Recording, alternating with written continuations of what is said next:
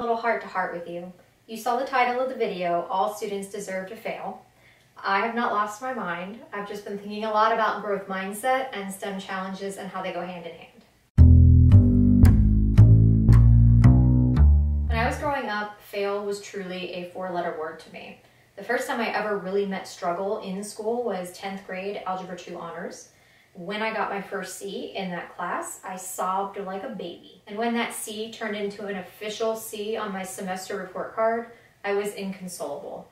In the second semester, I completely crumbled and officially failed an F on my report card when up until that point, I had been a straight A student. It completely changed my viewpoint of who I was.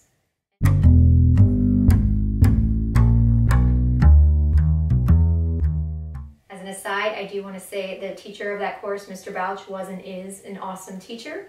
Still one of my favorites to this day. I was just wholly unprepared for that class and the high standard he held us to. While my situation was not as dire, this does remind me of the Breakfast Club and why Brian was in detention.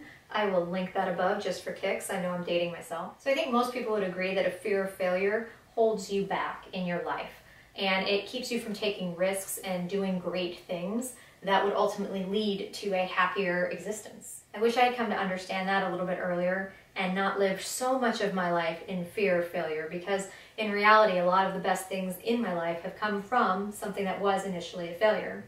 But for some of us, we need to gain our wisdom with age. But for our students, if we can help them figure that out earlier, if we can help them develop a growth mindset, it's probably the most important things we'll ever teach them. And that's why I believe all students deserve to fail, and fail early and often, so they get that practice and they can develop resilience.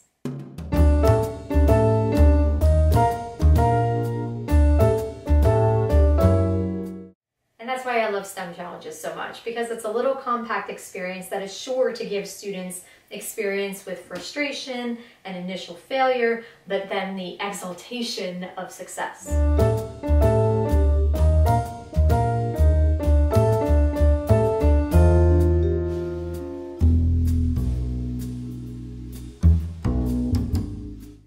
Students develop a growth mindset doesn't happen by accident, and it's not always easy to do, particularly if you haven't adopted one yourself. It's more than just telling students to try again. You have to analyze the way your brain works and how you experience failure. Growth mindset starts with you as the teacher. And if you're like me, that might mean doing a little bit of extra homework to get yourself to a point where you really are a role model for growth mindset. Occasionally I'll get feedback that expresses some frustration or disappointment that the challenge didn't go smoothly or that it was hard for students. And I don't want to be dismissive or sarcastic, but challenge is right in the title, STEM challenge. It's meant to be difficult. I'm going to use one or two examples of feedback I've received on a few of my STEM challenges in order to illustrate my point.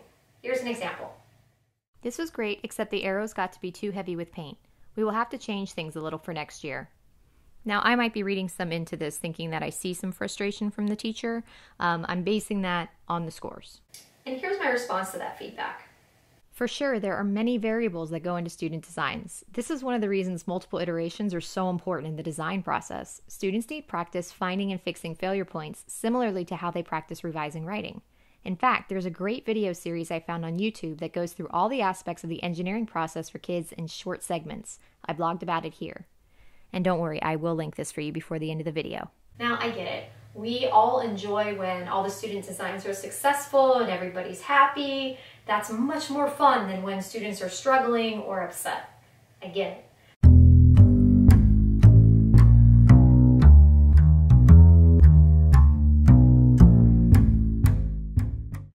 Sometimes when a challenge does not go smoothly, people assume that the reason is that the challenge was too hard for that age group.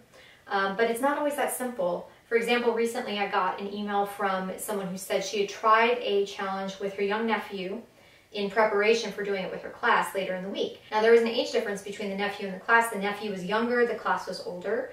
It went very well with the nephew, and then the students in her class had a much harder time with it. So after every challenge, whether it was successful or not, you should be analyzing right along with your students what went well, what didn't go well, what are the problems that could be solved with tweaks of the criteria constraints list, with the materials used, with the time allotted, versus what can students do with their own designs in order to improve them. And then as often as you can, you need to actually give them that second iteration in order to improve their designs. If you want them to develop a growth mindset, you have to give them an opportunity to grow.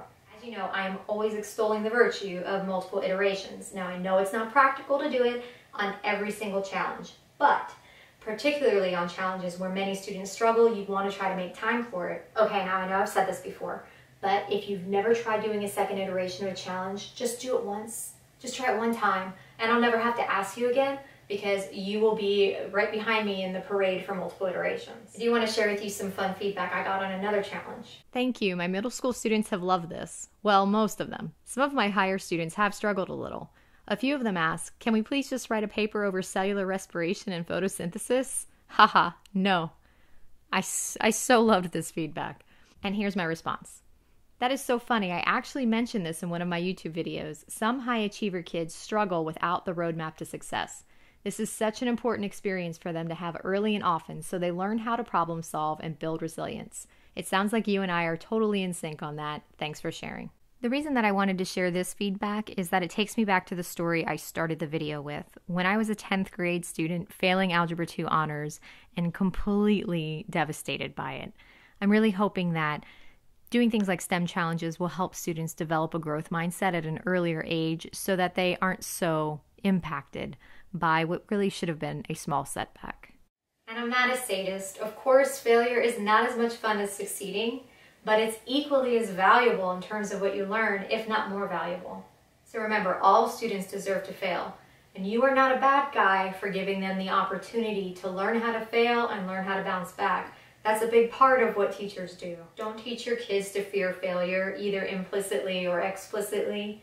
Teach them to attempt new things, and if those new things fail, analyze it, try again. Their lives will be richer for it. Of course, remember that STEM challenges are the perfect way to develop your growth mindset, especially when you use multiple iterations. So I have written a corresponding blog for this post, and I'm going to link it in the description. Make sure you check it out. I'm going to link to the engineering process, finding and fixing failure points videos that I referenced earlier, as well as some other goodies, so check it out.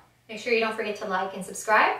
Next week, I'm going to be back with the first of the Christmas and Winter STEM Challenge walkthroughs, so you won't want to miss that. See you next time.